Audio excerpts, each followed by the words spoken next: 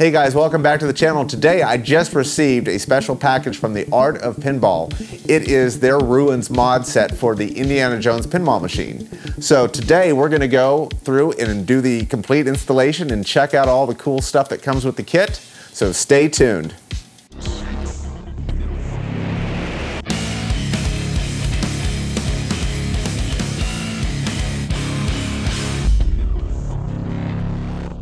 So if you're new to the channel, please feel free to subscribe and click the notification bell and like this video, because every little bit that you guys do watching the videos and liking helps grow the channel. So with that out of the way, let's check out what comes in the kit. One really cool thing you get when you order from the Art of Pinball is this cool certificate that guarantees this is a authentic design from the Art of Pinball. It's also hand signed, hand numbered, and date it was manufactured. Very cool. If you're interested in getting one of these kits for yourself, check out littleshopofgames.com, and they are the exclusive dealer for the Art of Pinball. And over here is the rails for the Path of Adventure, and you've got these rock coverings that cover up the bumper in the middle of the Path of Adventure. The idle, 2 slingshots, 2 lane dividers that go right in front of the flippers, and then a outlane cover. So on the Ruins set here, you're gonna get a little hardware packet that has 3 screws and a standoff. More about that later. You'll have your tunnel. It's the left exit of the Path of Adventure. The detail on the mods from Art of Pinball are amazing. These are all hand sculpted, hand painted. Every little nuance is captured on here. It looks amazing. Also on the inside, there's a little stamp to show that this is an authentic piece, and they're hand signed by Leor, the owner of Art of Pinball. Everything is packed really nicely in styrofoam pieces. Slingshots are a new addition to the kit. And again, everything is hand painted. Each little piece is hand painted. And these are for the lane guides right before the flippers. Again, amazing detail. So everything that the Art of Pinball comes out with, the detail is just unbelievable. And the idle is amazing as well. And this is the rails for the mini playfield.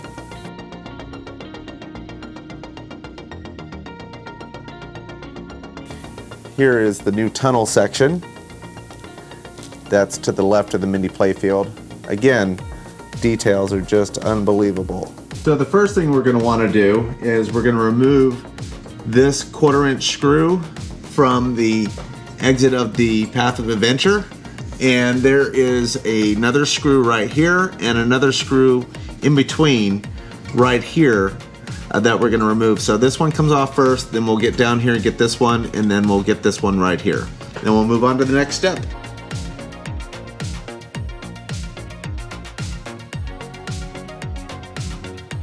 The other thing you're going to want to do in order to get this out of here after you've removed these screws, because the wire form goes into this ramp that's connected, we're going to want to come down here and unscrew this screw right here. We're going to need to take these off anyways because we're going to be putting on the new slingshots. But first off, let's go ahead and remove this screw, and then this will come away, and then we can get access underneath to pull the mini playfield out.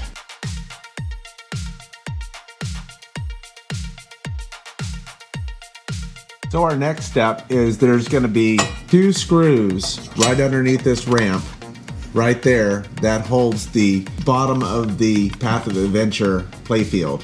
So we're going to remove those 2 screws, and then the last thing we'll do is at the very back, there's an Allen screw that holds the back of the mini playfield to the motor. Now you'll see that this is loose. So we're going to pull right here at the very back. There is an Allen screw. Right there in the center, that is the Allen screw. We just need to loosen it. We don't need to take it completely out. And then we can slide the mini playfield. Now your playfield is free.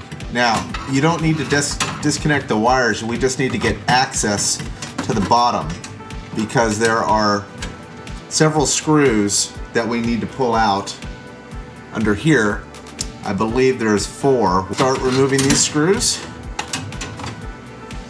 And this takes a 1/4 inch screw.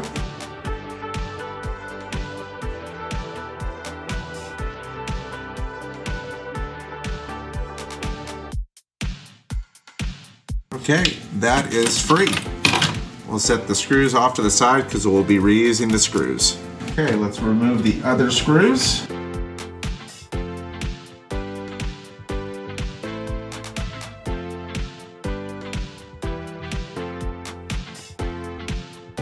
We're going to start with the side that's closest to the middle of the play field.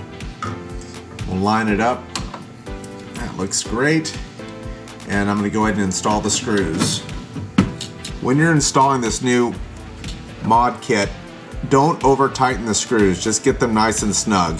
If you over tighten them, you might run the risk of cracking your new pieces. But once you've got them kind of finger tight, you can go ahead and start screwing them in.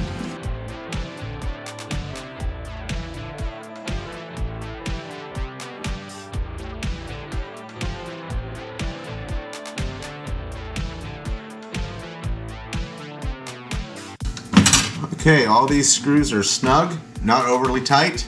A little paper towel in between just to make sure I don't scratch the back side of this. Now we're going to start lining up our other screws.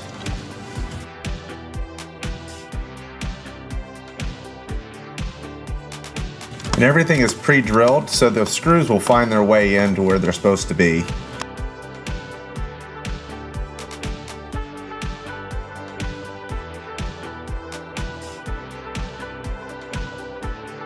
Now we can flip it over and admire how awesome it is. Slide it back onto the motor shaft on the back. Pull that away. And that part is done.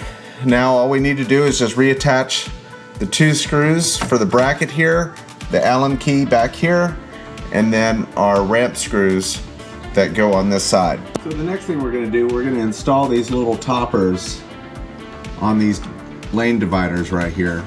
They just go on with double-sided tape.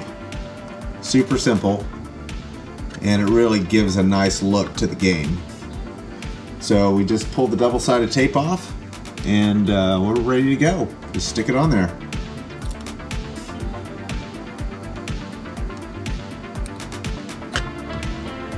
Just like that.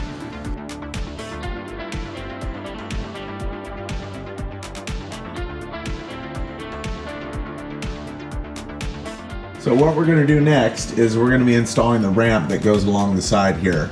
We're going to want to remove this screw and this screw. We're going to reuse this screw to mount the top of the ramp.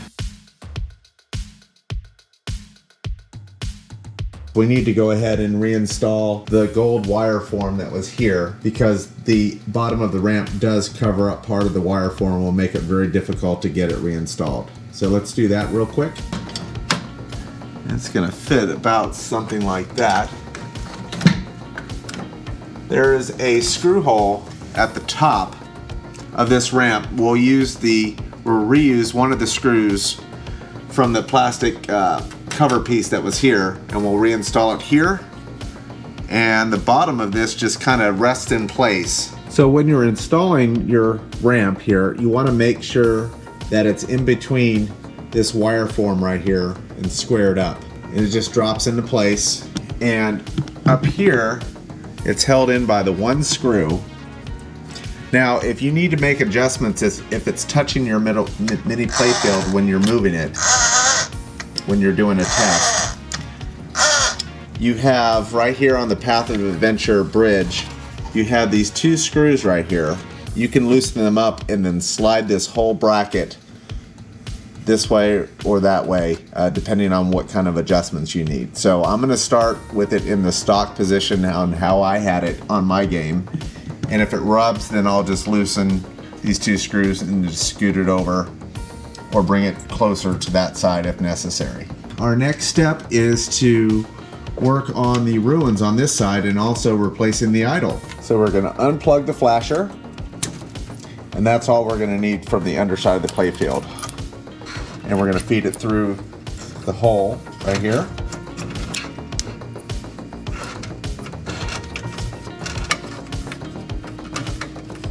We're gonna remove the Ruins existing plastic. We've already disconnected the flasher from the underside of the playfield. So it's just 3 screws, and we're not gonna reuse these screws either. So there's new screws that are supplied in the kit. We're gonna remove the idle now. Now underneath this door, there is an Allen head screw right there. So this could be a little tricky, but I'm gonna hold the door down and get the Allen head screw loose so this can come straight up. Okay, that's loose. Now would be a good time to go ahead and clean the inside of this. It gets a little dirty. So we're gonna give this a good clean, and then we'll reattach the new and improved idle. When you remove the idle out, be careful to not touch the gold. I've been told that fingerprints can eventually maybe damage the finish, but that might be on an early version. I'd have to double check. But anyways, I'm just gonna handle it from the lower area. So with the idle off, there's 3 screws. We're gonna unscrew these 3 screws, and then we're gonna attach it to the base of this new one. Now, very important note, the Allen head screw that's here has to face the face of the idle, just like this. So the Allen head's facing forward in line with the face. So let's go ahead and swap those screws.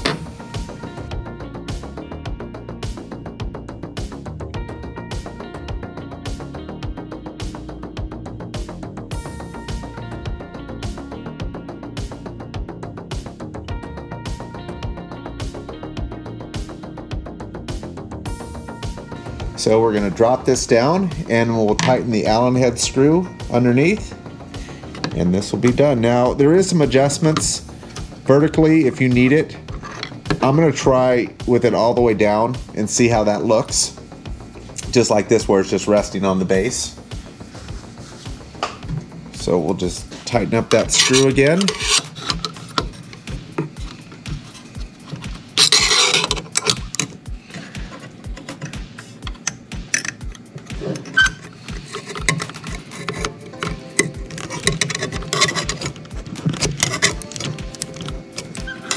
Okay, we are done with that.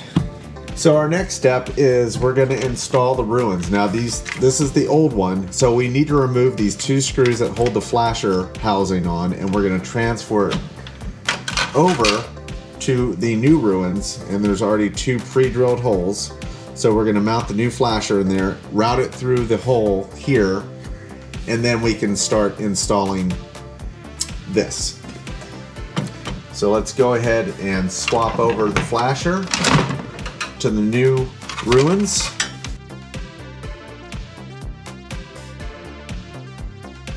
So we're going to flip our new Ruins over. And we're going to go ahead and mount the flasher back in.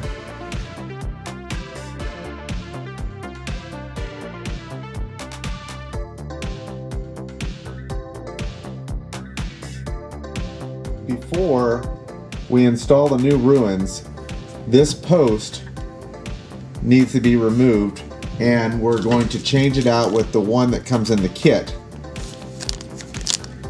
So this guy is going to go there. It's a little bit shorter, and we need to use the screws that are provided in the kit.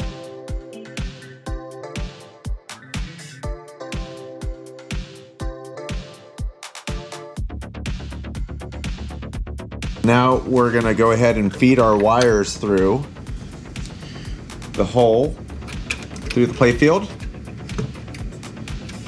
and we're going to rest it on here for now. Now, when we put the new screws in, there is a very specific order that these need to go in. So the first screw is going to go here on the bottom left, and you want to go ahead and tighten it down, but just snug, not super tight, because we might need to shift some things around. And also, one thing to note is make sure that these Ruins are on the outside of this metal ramp. We don't want them sitting on top or, you know, on the inside. We want them on the outside of the ramp. So we'll go ahead and start tightening this screw down.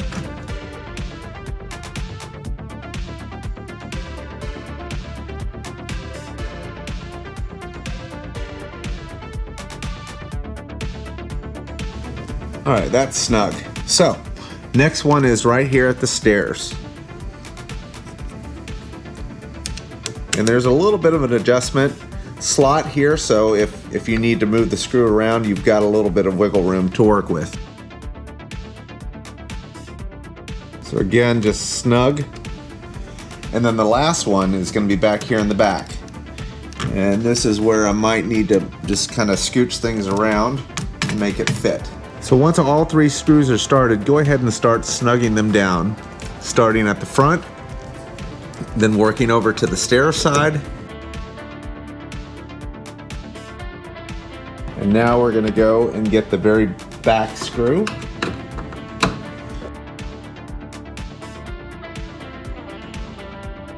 Okay, so we're done here. So what we'll need to do is lift up the playfield and go ahead and reattach our flasher. And we are done with this, and we just have a little bit left to go. So you'll just need to reattach your flasher. And we are done with the bottom side of the playfield. So next up, we're going to turn our attention to the playfield right here in the front. We're going to install our slingshots and these in-lane, out-lane covers. So we'll start with the covers. They're super easy. They have double-sided tape.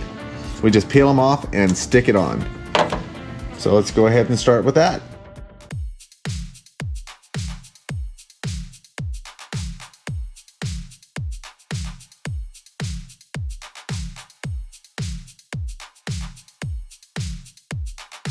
So there's three little indentions for the screws.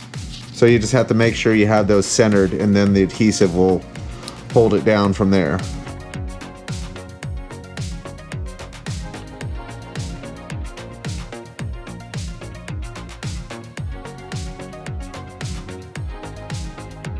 So we also have this cool cover right here.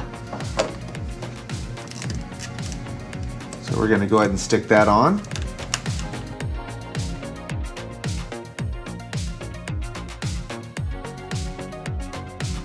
And the last thing is the slingshots. So we'll start with this one here.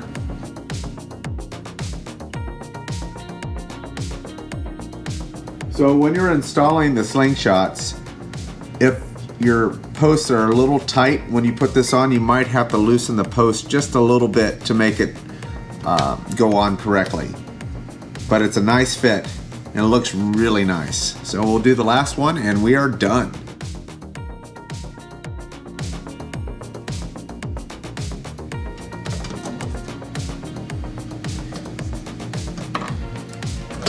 Now if you've noticed, I do have plastic protectors underneath here, and unfortunately I will not be able to use them because these posts are not long enough.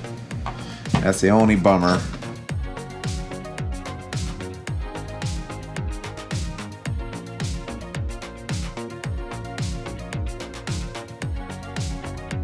We've got this installed, looks amazing, and we're going to go ahead and start putting our ramp back together, and we are done.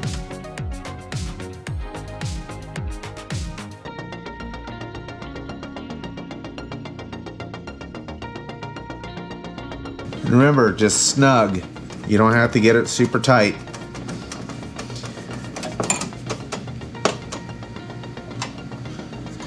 Okay, this is done. So let's fire this thing up and see what it looks like with all the lights on.